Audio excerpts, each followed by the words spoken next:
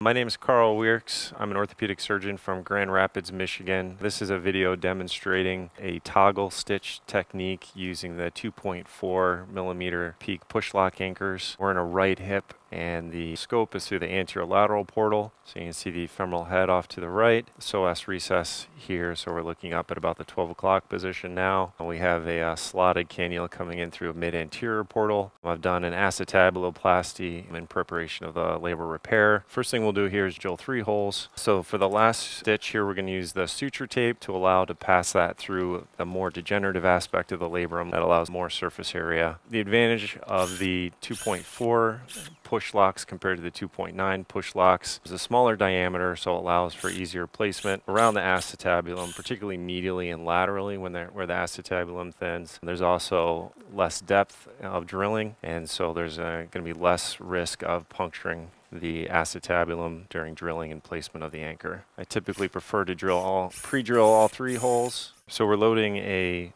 FiberWire here through the Labral Scorpion, and we're making the ends offset just slightly so that if the Scorpion does fray the suture when passing, that part won't be involved in the repair. So we'll secure the suture, and then this is coming in through the skid, through the mid-anterior portal. Take a full thickness bite through the labrum at the chondrolabral junction. So right now we have the suture looped around the labrum. We have the 2 free ends here in my left hand and a loop in my right hand. And for the toggle stitch, we're going to pass just one of the limbs through the loop and then pull it down into the joint to tighten that around the labrum.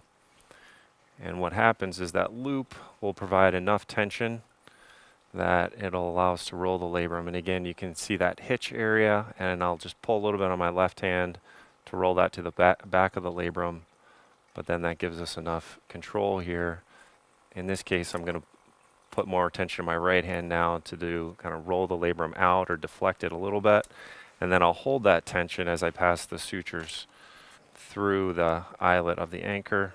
So now we're bringing the anchor into the joint after the suture tails have been passed through the eyelet. What I wanted to show here is once you get the eyelet docked, what I can do is grab each suture tail independently, and I usually brace my thumbs here against the tines, but we still have some control here over how the labrum's going to sit, and then we can just secure it right there. And again, you don't see any drag with these 2.4 PEEK anchors. And I like using the FiberWire for the same reason. I was using heavier suture in the past, and I tended to see more drag with the bigger, larger gauge suture. So this is the labrum after 3 sutures with 2.4 push locks. For the demonstration, we're also going to do another SutureTape more laterally, where there's an area of more substantial labrum to show that rolling effect again.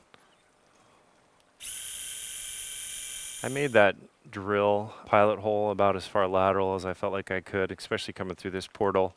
The other option would be to switch portals, come in through the anterior lateral portal, but I can also cheat a little bit and put the suture in further laterally than where I drilled. The labral Scorpion is nice here just because it's minimally traumatic to the labral tissue, so we can pass the suture there at the chondrolabral junction with almost no footprint left. It does a nice job of just leaving the labral tissue intact and giving us a maximum amount of repair. So I have a loop, 2 independent sutures. I'm going to just grab one of the sutures here, pass it through the loop, and then pull that around the labrum. And I'll pull with my left hand to bring that crossover area to the back of the labrum. I like this view here when we're adjusting the tension. And it also shows here now that I can independently roll that labrum. And then I get that to where I like it and just hold that tension with my left hand as we pass the sutures through the eyelet of the anchor. Okay, so we have the 2.4 PEEK PushLock going in with SutureTape. So we have the SutureTape through the eyelet of the anchor. We can dock that eyelet into the pilot hole. Independently tensioned too. We still have a little bit of room here to play with the deflection or rolling of the anchor. Okay, so once you're happy with the anchor placement, then it can be inserted without any further tightening of the suture.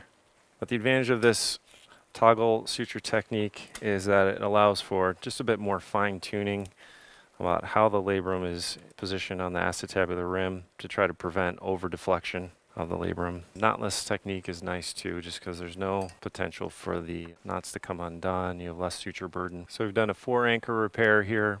The peripheral sutures are the SutureTape, and then the 2 central anchors are an FiberWire suture. But using the toggle stitch technique, the advantage is that it allows one more layer of control in terms of how the labrum is sitting and allows more of an anatomic repair of the labrum. So we've restored the labrum back to an anatomic position, confirmed that we've reestablished a suction seal, and then I would move on to addressing any cam deformity in the peripheral compartment.